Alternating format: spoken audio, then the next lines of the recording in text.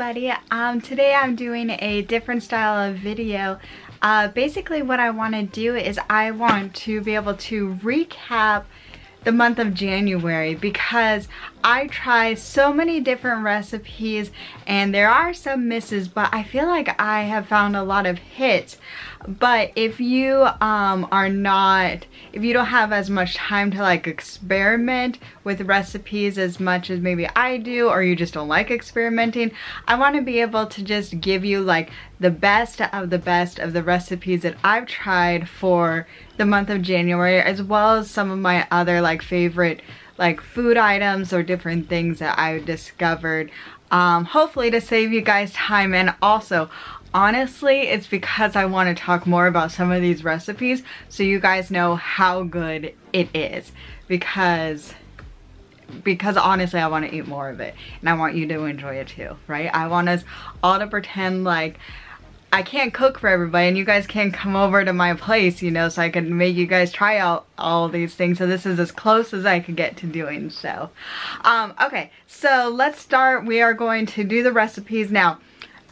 I made myself narrow down to my top 3 recipes of the month, and it was hard, and I wanted to like give myself a challenge of like the best, because I really want to make sure that this recap is going to be like the best of the month. Okay, let me start off with what I think was the best. The Kahlua pork. So a while ago I made the Kahlua pork. It was a Skinny Taste recipe, so from the website Skinny Taste. I believe her name is Gina, the person who made it, and it is so simple. Now, I was on the blue plan at the time, and it is points heavy, but it was worth it because number one, it was so easy, and it was one of those things where like I had to get rid of it because it was just too much that I could eat before it would get bad. And I am so sad that I could not eat it more because it was so good. It was so tender, and it was simple. It was 3 ingredients and it paired, so I had it with rice. I'm a huge rice person. I absolutely love rice. And so I just had it with rice, and it was like so warm and comforting in this month of January that just lasted forever, you know? It was perfect. It was awesome. I will be making it again when I could figure out how to, like when I could save my points for dinner, basically. So tasty, and it made a lot, and I think it's actually very budget friendly too, because pork is generally a little bit cheaper, and it made so much. Yeah, so that was probably my favorite thing. My second favorite, or of the top 3, is an Emily Bites recipe. You know I love what she does. I would love to just understand how her brain works, because she makes some great recipes for Weight Watchers. And she made the pimento cheese chicken salad. Now, I've never had chicken salad before. I've heard it, but I just didn't think it was for me because it didn't, like, personally, I don't think chicken salad looks that appealing. It doesn't look that great to me. But I made it in like a hot sandwich, so basically it was like a grilled cheese, but the chicken pimento was like in between my 2 slices of whole wheat bread. And oh my goodness, the flavor, the creaminess, unbelievable. Now, I am a chicken salad newbie. Maybe all chicken salad is that good. I don't know. If it is, let me know. But it was incredible. It was so easy. I had plenty to be able to like make it last for multiple days, and I cannot stop thinking about it.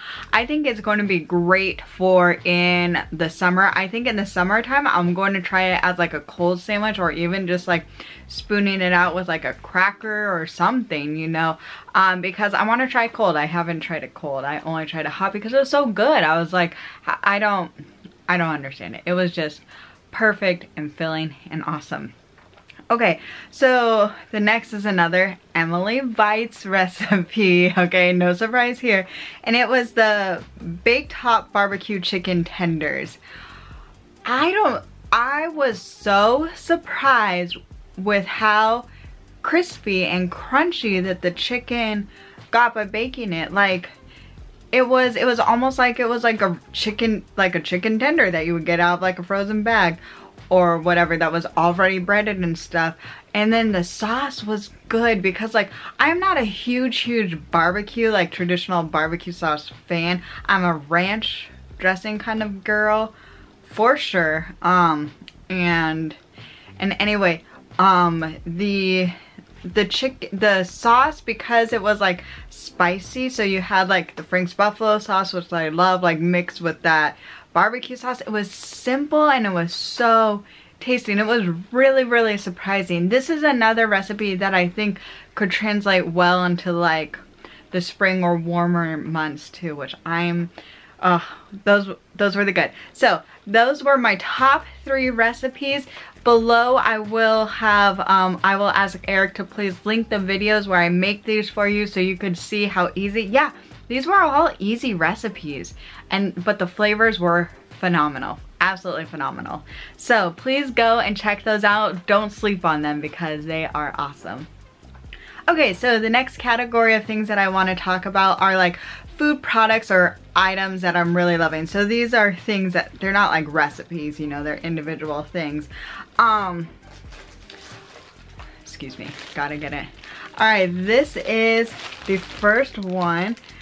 The Thomas whole wheat English muffin, the light English muffin. It's the 100 calories. Sorry for the lighting. The 100 calorie version of it.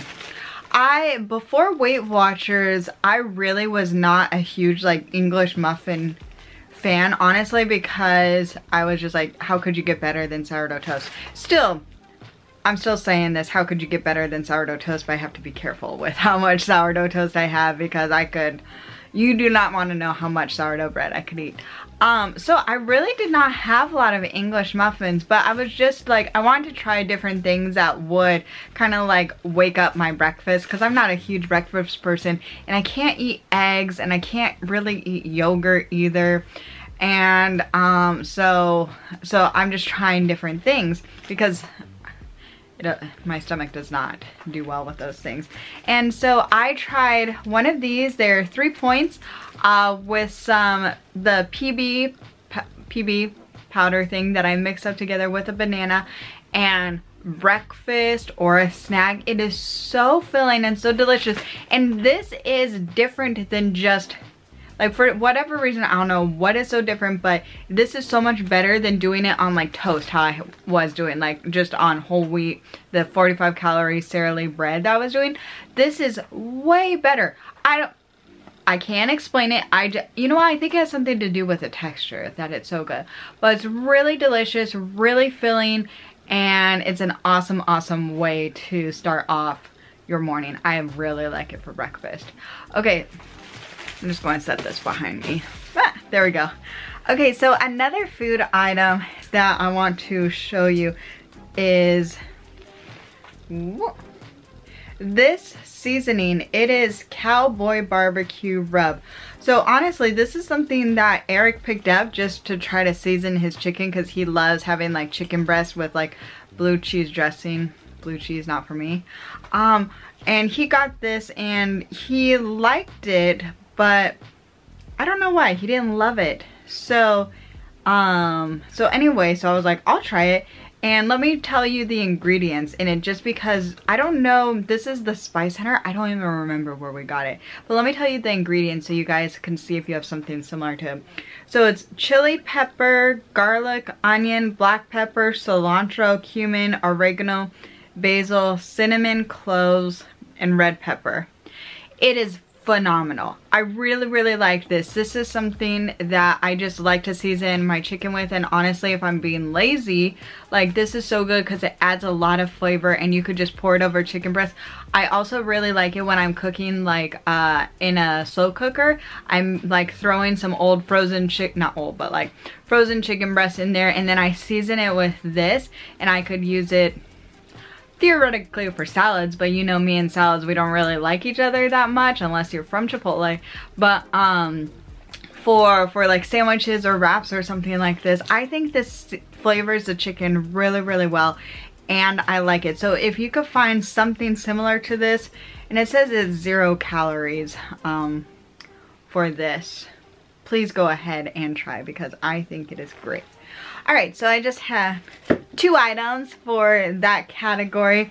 And then I also wanted to talk to you guys about something in like the beauty category. I'm definitely like not an expert, but I do enjoy things. So what I want to show you guys is something for your lips. So okay, was that awkward? That felt awkward. Anyway, I really like this color. I don't here, let me show you what it is. It is actually like a chapstick, and it's so cheap. So this is the Nivea Blackberry Lip Care. It feels so good, and I feel like it has totally helped with my winter lips, you know, because I don't think I'm the only one that gets, I hope not, crusty lips during the winter time. But so it makes my lips feel good, and I think here, let me stop talking. I think it gives a little bit of color, right? So it's a little bit of something, but it just feels more hydrating than just like something else. So I really like it. Warning though, or not warning, maybe I learned something about, yes, I learned something about myself when trying this out. I think I might put on chapstick like a crazy person, because how I put on chapsticks normally, I just smear it. I don't, and apparently I didn't realize that I get it like all over. Like there's a good circle on. And let me show you something so you can imagine what happens. Do you guys see? This is what this chapstick looks like. So that is some color, right? Okay, there we go. That is some color. And so you cannot just go like I'm not actually going, here, I'll put it on like this, you know? Like I would go, like that, basically is how I would normally do my chapstick. Yeah. You don't want to have this color and go in like this, because then you will look like you are 3 years old getting into your mom's makeup, which is what I did the first time that I tried this on. So you actually have to like look at what you're doing for it, but I think it's worth it, because honestly, if I'm just home like working, I have this by me and I'll just go like this, and then sometimes Eric makes fun of me. But anyway, feels great and I love it, and it's cheap. I got this in a 4-pack off of Amazon for like a stocking stuffer, because well, I know who got it for me and where they got it for me. And I think this has this blackberry one, I think this has the best color. But if you want to try it in the 4-pack, I think it was really cheap, which is awesome. So if we could find it, I will have Eric put a link to it below. But if not, I think it's a drugstore brand, so it should be fine. Alright, so I also want to share with you guys like a home organizational thing that has helped so much. Now this isn't revolutionary, but this is the first time we have implemented it. We got ourselves a whiteboard calendar, and it is big, and I am obsessed. So I think you guys actually might have seen me talk about this or whatever, but I've been really, Eric and I have been really using this a lot. So this is how we organize our YouTube videos here, but you could totally use it for anything. So what I like about it is I like that you aren't constrained to like you can make your months however you want it. So like we did this on the 19th of January. This is when we started it, or when we did it. And so most calendars, like you have to start at like 1, the first day, you know. So but sometimes that doesn't work for us, or we want it to kind of be rolling and things like this. So this is such a good visual reminder, and I love whiteboards. I feel like whenever I get my own house, like there's going to be, and if we have kids, everybody's going to have whiteboards. They're going to have multiple whiteboards. Is there whiteboard paint? I should just paint my walls in whiteboard. So Oh, I might really look crazy like this. Anyway, I really like using this. It's so helpful. I just like this better than traditional calendars. I don't know why. I just do. But this is awesome. We got ours at Staples, but honestly, a couple of weeks ago I saw something very similar in the Target like dollar section, where I think I saw one very similar and it was like $5. I was like, oh, I wish I waited. Like, this is pretty and all because it has the gold foil, and it's like, if I could have saved myself like $15 or something like that. But anyway, it's pretty and I've been using it before that, so I'm not, who cares, right? If you're using it, you're using it. Okay, so next category that I want to talk about is I want to talk about entertainment.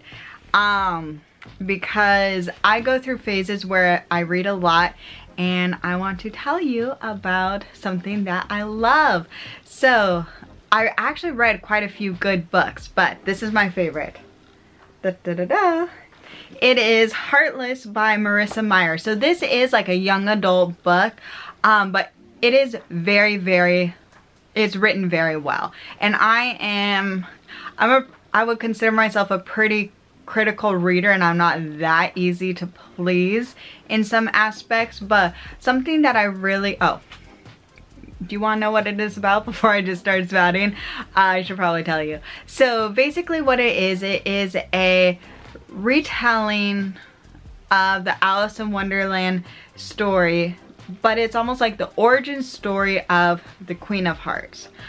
So obviously there is a lot of like Lewis Carroll influence, but there is also some Disney influence for sure. A lot of the visuals for Disney. This was incredible because, you know what, it was the plot. It was a really good plot.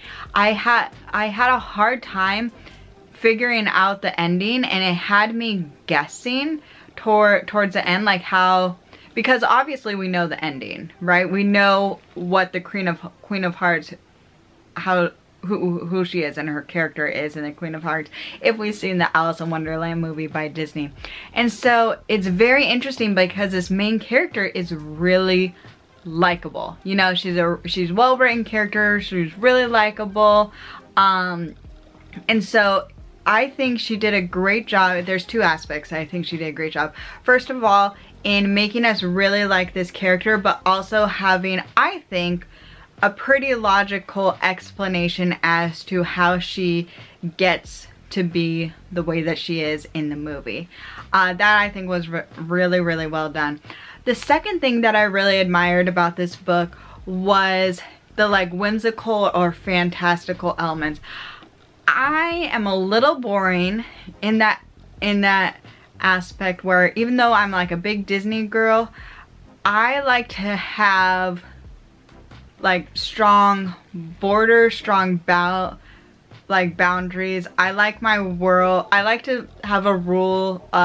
When I read a book or watch a movie or anything, I like to get involved in a world that has specific boundaries or rules that I could understand. And that means that a lot of like whimsical books or even some fantasy books can be difficult for me, because I feel like if they break like a rule that they set up in the world previously, it's like, I'm out, I can't deal with this. And so this Alice in Wonderland or the Alice story is very whimsical, and honestly the movie not one of my favorites because of partially of the whimsical thing, but this is just so well done. And there's definitely that whimsy aspect, but it's written in such a way where I am not turned off at all. So that's huge for me, huge. And I can't wait. So I'm reading a lot of young adult to be able to talk to my niece about. She's getting older and she's into these things, and so I'm so excited to like gush with her about this book, because I'm 90% sure she's read it or she is currently reading it. So that'll be so much fun. Okay, the next favorite thing that I want to tell you about are some things that I am listening to. So I finished listening to a book. It is called Big Magic. I rented it through my library, the Libby app, and it's by, oh, I believe her name, is it Elizabeth Gilbert? I could be wrong. She was the writer of Eat, Pray, Love. I've actually never read, or is that a movie too? I don't know. If it's a movie, never seen it. Book, never read it. I just haven't. Maybe one day I will. But anyway, so what this book is about, it's a short audio book, and the author reads it herself, which I so appreciate it.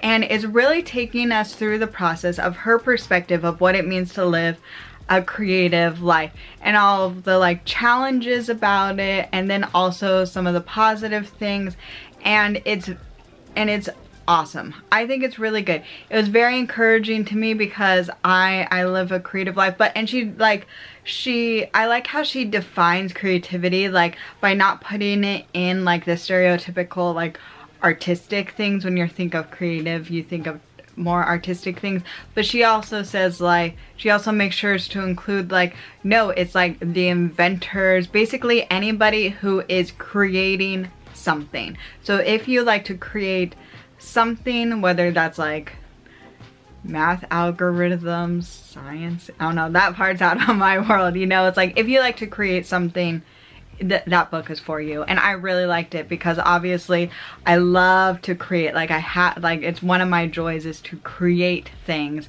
It's what my business is about. It's part of this YouTube, is creating and sharing different things with people.